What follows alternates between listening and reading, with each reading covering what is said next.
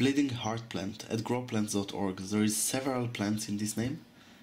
This is named Lamprocapnos.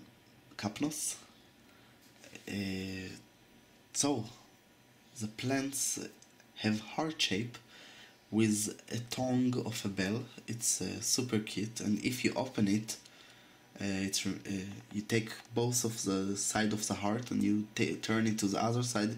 It looks like a little dancer. So about this plant, several flowers. Mostly people think that it's arrived in black and blue. I think it's a hawk from one of the website. This is not real flower. It's look like a Photoshop for me, and I editing a lot of things in Photoshop. This is one of the things that someone edit in order to sell it. So the color is very important: purple, white, pink, or red. Not sure about yellow. I don't really remember right now. You should check it. And the bell itself, the tongue of the bell, it can be white, pink, or red. Also purple, if I'm not mistaken. Again, I do not remember. Requirement for growing, it's chilling hours. It's very important that it will be in cold climate, moist soil, and mulch.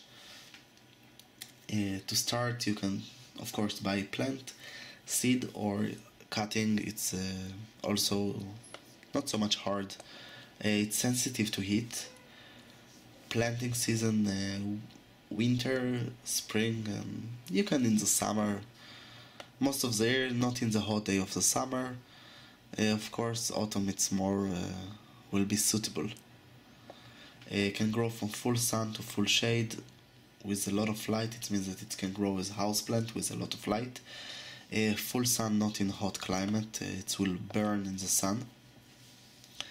Average amount of water to big amount of water, and of course it's bloom in the spring to the summer, even in the end of the winter in a hotter climate.